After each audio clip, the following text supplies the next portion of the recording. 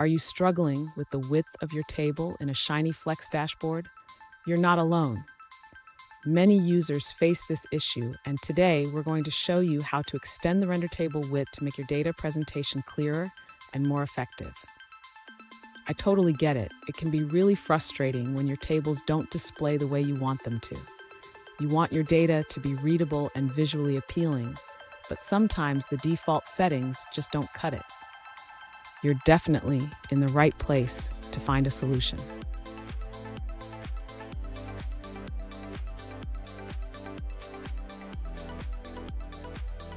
Here's the specific question we're addressing today. One user asked, how can I extend the column width of my render table in Shiny Flexdashboard? This is a common concern, especially when dealing with larger datasets or longer text entries. Let's dive into how we can tackle this issue. So why does this happen? By default, Shiny Flexdashboard sets a standard width for tables, which can sometimes be too narrow for your content. This can lead to text being cut off or difficult to read. Understanding this limitation is the first step in finding a solution. And stick around. At the end of this video, I'll share a bonus tip that will help you customize your tables even further, making your dashboards not just functional, but also visually stunning. To extend the column width in the RenderTable function, the user should modify the width parameter. Instead of using 100%, they can specify a larger value, such as 150%. Next, the user can also adjust the CSS styles to further customize the table's appearance. This can be done by adding a custom CSS file to the dashboard. In the custom CSS file, the user can define specific styles for the table. For example, they can set a minimum width for the table columns. Finally, the user should save the changes and refresh the dashboard to see the updated table width and styles in action. Fun fact, did you know that the first spreadsheets were created in the late 1970s?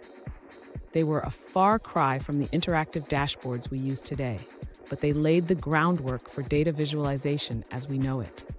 Now let's look at the answers provided by other users. An alternative solution provided by another user suggests adjusting the width of the main panel. They recommend setting the width to 12 and enclosing the table within a div element. This method effectively extends the table's width. This approach allows for better control over the table's appearance, ensuring it fits well within the dashboard layout. That's all on that answer. Let's take a look at another one.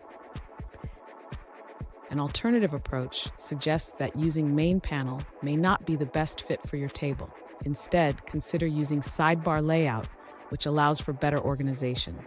This user also recommends switching to DT Render Data Table for more flexibility, as it automatically takes up the full width of the browser window. Additionally, consider using Fill Page and Fluid Page in your Flexdashboard to control the size of individual elements more effectively. Here's that bonus tip I promised. Consider using CSS to further customize your table's appearance. With a few simple styles, you can enhance not just the width, but also the overall look of your tables. And there you have it. You've successfully extended the column width of your render table in Shiny Flexdashboard. Remember, a well-presented table can make all the difference in how your data is perceived. If you found this video helpful, please subscribe for more tips and tricks.